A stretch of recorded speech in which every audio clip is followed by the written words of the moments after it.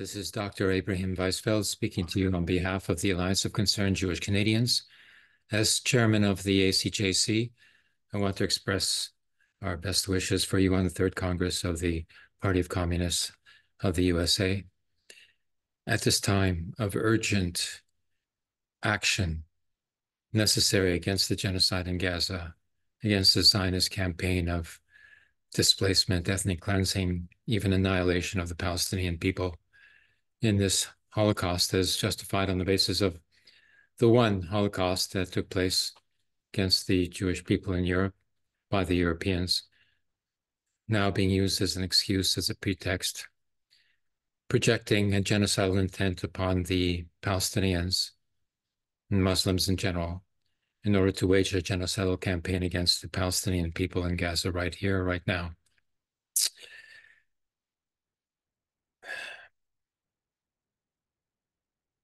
In this period of historic struggles, it is converging to become a critical mass for the transformation that we seek with you for socialism. We are preparing for a socialist economy to build the intercommunalist civil society. This is what many have now come to call communism.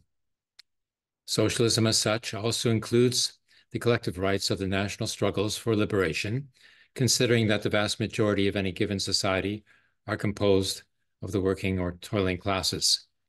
We can express our agreement for the solidarity that has been expressed for the self-determination of the national minorities of Donetsk and Lugansk, who have chosen to liberate themselves from the centralized nation state, which had waged a campaign of military occupation and even genocidal targeting of the civilian population. The Palestinian population is another national struggle against the bourgeois nation state of Israel, which has duplicated the European disease of national chauvinism, as if self-determination included the right to racism. Basically, there must be a principle of reciprocity, and that any right claimed for any one nation must likewise be respected for any other people nation.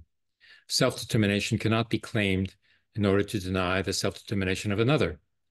When this has been criminally implemented in Palestine since 1947, we oppose this national oppression, occupation, and siege imposed by the Zionist ideologue of the Zionist state. Zionism claims that its state represents the Jewish people as a whole, and so claims to be a Jewish state, while in actuality, the Jewish people are a majority who do not live in that state, are not citizens, and do not have a vote in its governmental elections. And yet such governments claim to represent all Jewish people everywhere. The Jewish working class was represented by the Jewish Bund, rather, which opposed the rise of fascism and anti-Semitic pogroms since 1897 until 1917, when the pogroms were stopped by the Russian Revolution. Its 38,000-member activists were prominent in the 1905 Russian Revolution, even though the Russian Social Democratic Party broke out into the Russian Communist Party, which excluded the Jewish Bund from the previously federated party. Even while a centralized party formation was adept in moving the 1917 Russian Revolution to build a socialist economy, its structure became the model for the state as well, which collapsed under its own onerous weight. When we are rebuilding the communist revolutionary movement, the Jewish Bund considers itself a member of such a united front. This should apply for any other nationalities, such as the Black nation of the former slave caste, as well as the First Nations. Such a federation of social forces in a united front is the precondition for the socialist revolution in the first world countries, and is the prelude to an independent federated civil society by way of a constitutional assembly or constituent assembly. We look forward to a federation in North America of Turtle Island based upon the People's Autonomous Republics. This is our Bundes concept of national cultural autonomy, as applied to all concerned.